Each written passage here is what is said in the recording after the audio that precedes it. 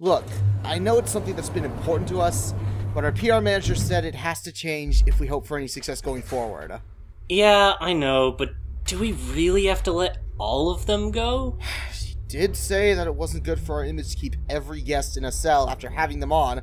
Oh, also that it was illegal or something. I suppose. You think we'll be able to get more people on the show if they don't have to worry about being kept down here? I'm more concerned about losing the ones we have. Well, I think it's gonna help us down the line. I guess we'll just have to wait and see. Alright, everybody. You're free to go. As much as I'd love to keep you all here, we've been getting calls from your families. They want you to come home, so get out of here, I suppose. But you're free to come back any time? Oh well, maybe we should have fed them more than once a week. Hey, didn't you hear Maynard? You're free to go home. You don't have to stay here anymore. Do I have to?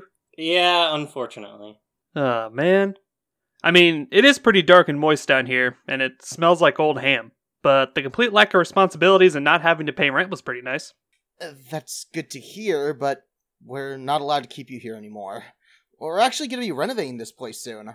We've been making tons of money with the hundreds of thousands of totally real people watching our podcast, after all. It'd be a shame to let all that money we definitely have go to waste.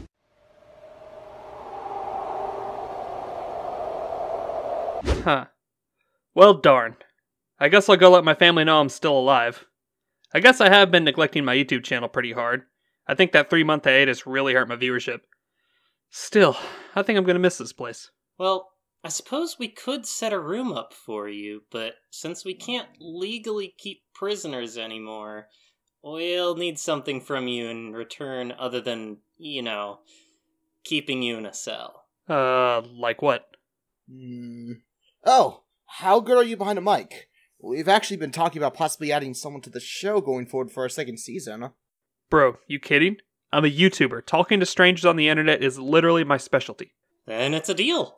You become the third member of our podcast. And you can avoid going back to your sad, lonely life. Wow, thanks.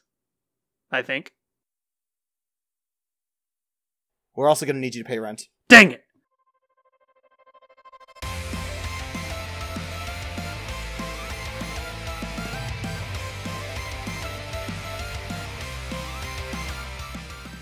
Hey everybody, Ambazar here. So yeah, in case it hasn't been made incredibly obvious already, I'm officially going to be a part of the Out of Our Mains podcast. I'd like to thank Robert and Maynard for giving me this opportunity, and I'm really looking forward to being a part of Season 2. Also, I'm still trying to figure out why that cell smelled like ham.